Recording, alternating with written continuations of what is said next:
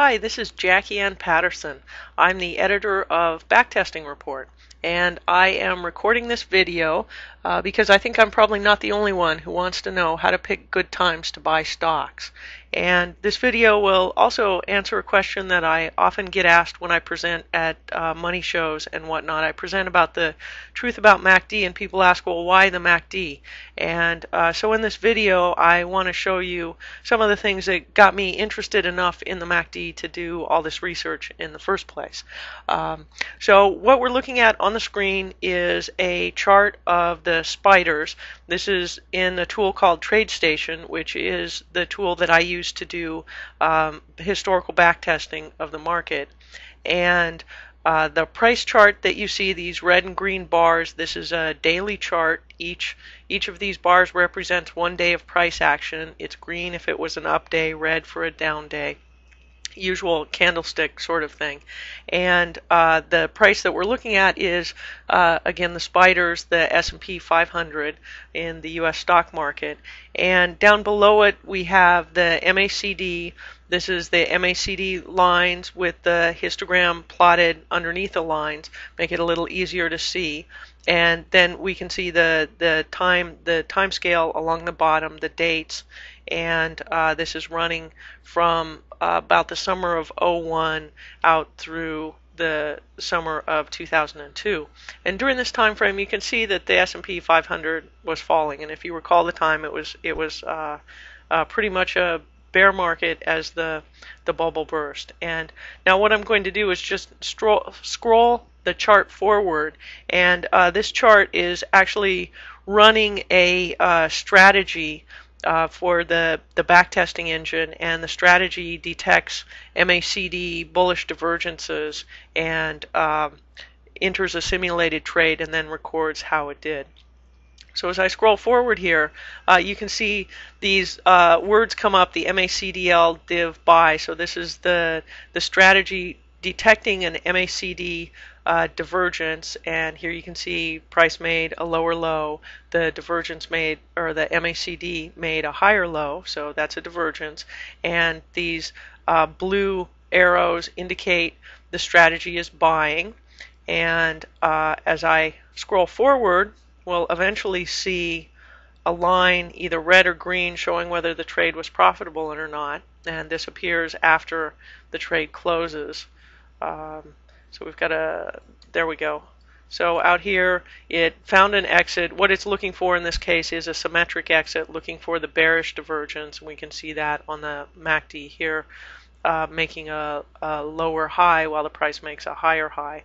And so what has happened here is this dark green line shows the profitable trade that occurred because the MACD divergence flagged a really good time to buy here in the midst of that what appeared to be the midst of the bear market, but is in fact, the beginnings of the turnaround.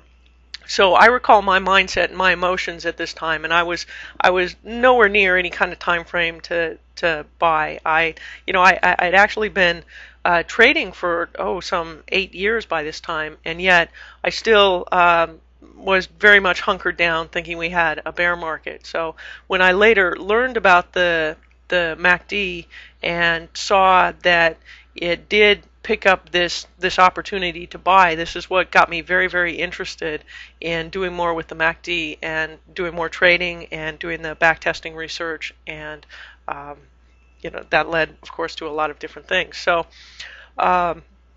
let's scroll forward here and see what else came from the MACD. I think pushing on this button is about the slowest scroll. You can see more now that the chart reset itself. You can see this exit signal is called SIM. That's short for the symmetric exit. And I'm just going to grab the scroll bar here and see if I can scroll forward and find next interesting event here with the MACD. In 2004, the S&P got into this chop pattern, and the MACD picked up a case where there was a divergence, and here we come with the buy signal, and that ultimately led to a profitable trade by another green line there. And then scrolling forward, kind of see what has MACD done for us lately. And here we find some more activity in 2008. Now these buried in here are some dark red lines for a losing trade, and I know it's losing partly because it says ATR stop here, and that's an exit signal. That means the stop, the average true range stop, was hit. And scrolling forward, we can see that happened several times after the credit bubble burst, or as it was bursting, and probably no big surprise that these trades were losses, and it's a good thing there was a stop in there to limit the loss as we see the extent of that. Now, and this one took a long time to this final loss to play out, and that I know can be difficult and disappointing. But what's right next to it are some more blue arrows indicating a buy signal. And looking at the MACD on the chart, you can see a very nice divergence that came up there. And as I scroll forward, see how it played out. This was a profitable signal, and this, I think, yeah, takes me up to the present date. But looking in, I can put the crosshairs here. I could see that this buy signal came in on March 10th of 2009. So that was a very good time as things did unfold in the credit crisis. So the MACD divergence did pick up another good time to buy. And of course, this should come with all the caveats here. This is a sample size of 1 that I'm showing you with the S&P 500, and within that, of course, there are some losing trades. It would have required some persistence here to get in and take a loss and have the price fall so dramatically 3 times before actually coming up with a profitable trade. And so I hope this has shown you what is interesting about the MACD and about MACD divergences, and also, with the caveat, like I mentioned, that you ought to look at the full data set and not just base your decisions and risk a lot of money on one video based on one stock.